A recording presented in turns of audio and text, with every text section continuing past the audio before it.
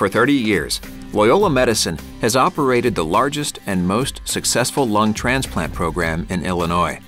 Loyola has performed more than 900 transplants, more than all other Illinois centers combined. Now, Loyola is the only center in Illinois participating in a multi-center clinical trial of a technology that could increase the supply of donor lungs. The technology is called ex vivo lung perfusion. Dr. Daniel Dilling is medical director of lung transplantation. Up to 20% of lungs that were otherwise deemed unusable can become usable by assessment in ex vivo lung perfusion.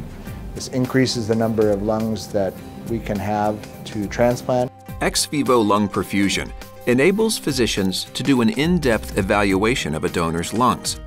After the organs are removed, they are flown to a lung assessment center in Maryland. The lungs are inflated with a ventilator, and a solution of proteins and nutrients is circulated through the blood vessels. Donor blood remaining in the lungs, including medications, is diluted and filtered away. Also removed are blood clots. And during that time, we're able to see much more clearly what's going on. You can visibly see the outside of the lungs. You can see how they expand and deflate on the ventilator. You can take x-rays of them. Bronchoscopies are done, and other assessments are made about how stiff they are and how well they inflate and deflate. So then we make a decision. Is this lung good or is this lung not good? And if we think it's good, it gets repackaged, put on ice, and brought back home on another airplane where we receive it in the operating room.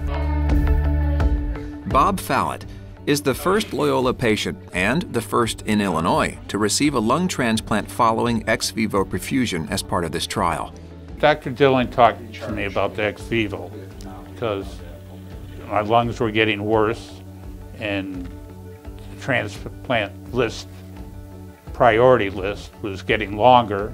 I think my dad realized that this was his best option, along with his age, and just the fact that, you never know when you're going to get that call.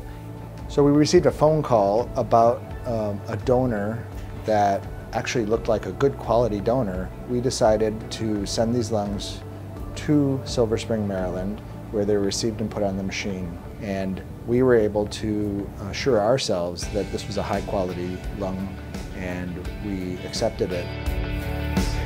Mr. Fallett did great with his recovery. In fact, he was out of the hospital in about a week.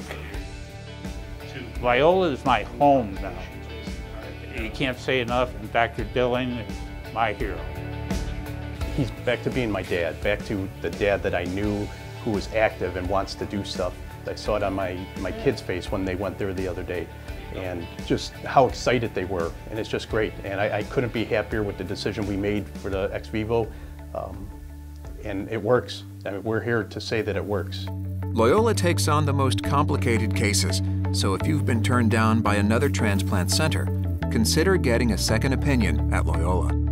Loyola Medicine, we treat body and soul.